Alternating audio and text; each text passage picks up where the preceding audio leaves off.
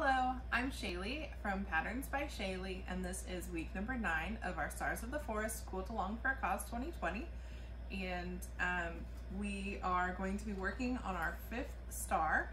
We are down to just 4 blocks. So when you're done with star number 5, you have 3 weeks left until we can start assembling the quilt top and start our quilting. This block assembles in 8 sections, so it's a few more sections than we have done in the last couple of stars, but I assure you it's not too difficult. So let's go ahead and get through it.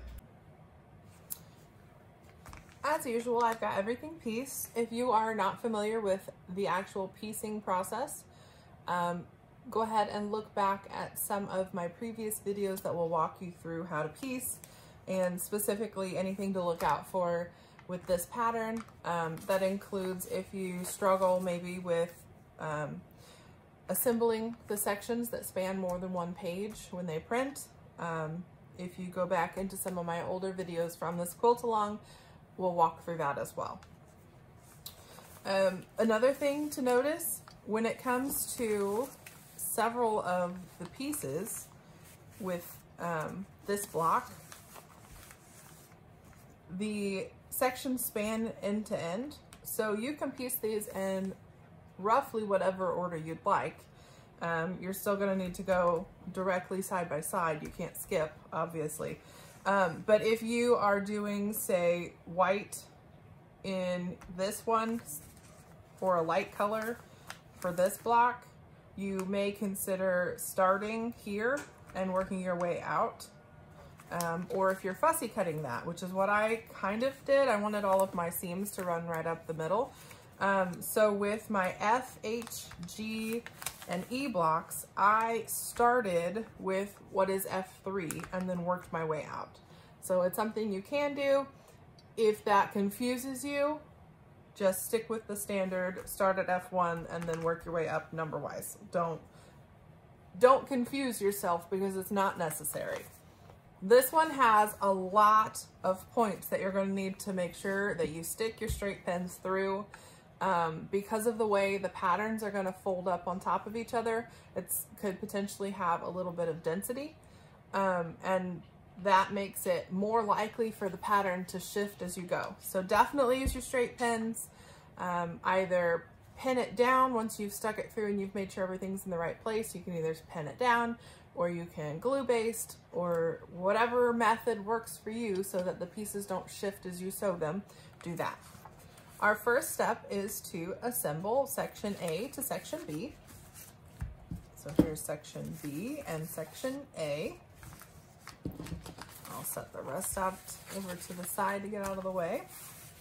All right, and what I like to do is make sure that I'm laying it flat exactly according to this.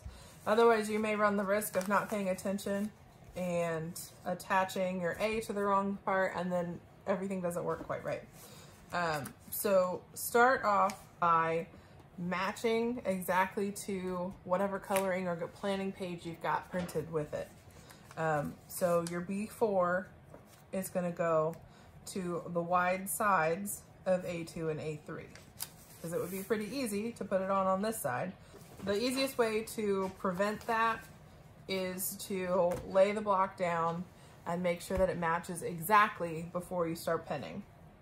While pinning A to B, you want to make sure A3 and B3 line up perfectly, as well as the corners.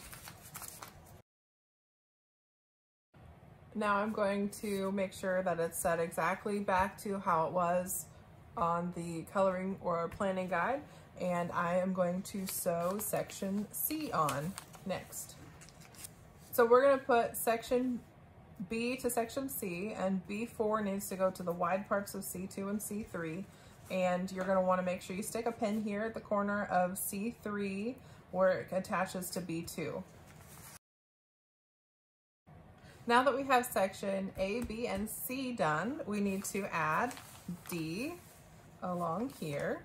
And again, you're going to try and get the corners of D4 and D2 to line up to A2 and C2.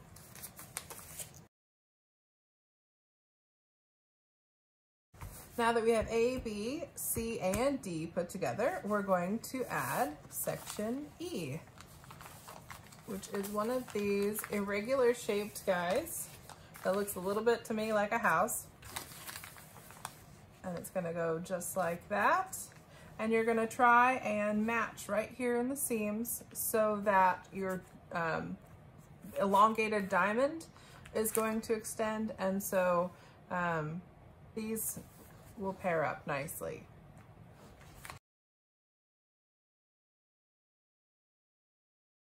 Now I've got A, B, C, D, and E, so I'm going to do the exact same thing with F as I did with E on the opposite side.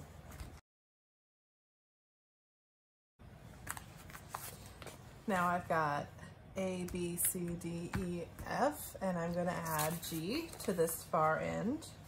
And then I need to make sure, again, the elongated diamond matches pretty exactly. And you're going to want to try and get this point at G6 and G7 to match right into the corner of D5 and F5. Now we just need to repeat with H, the same thing that we did to G. So right here and right here in the corners.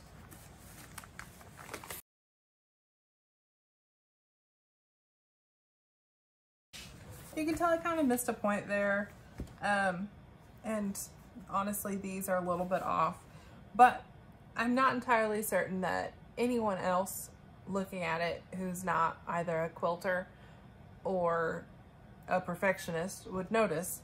And so that's kind of my quilting philosophy. If it seems like no one else is going to notice, I'm just being too critical and I should just leave it. And so that's what I'm going to do this time.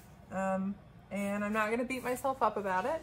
And I know some of the blocks that we've had, some of the Quilt Along members have seemed like they're upset with themselves out of how it's turning out. But the best part about this Quilt Along is even if every single seam you sew is wonky, the child who receives it is still going to know that you donated something that you spent a great deal of time and energy on just because you wanted to spread some love through the world. And so there it is. This is our 5th star. We've only got one more left. I look forward to next week.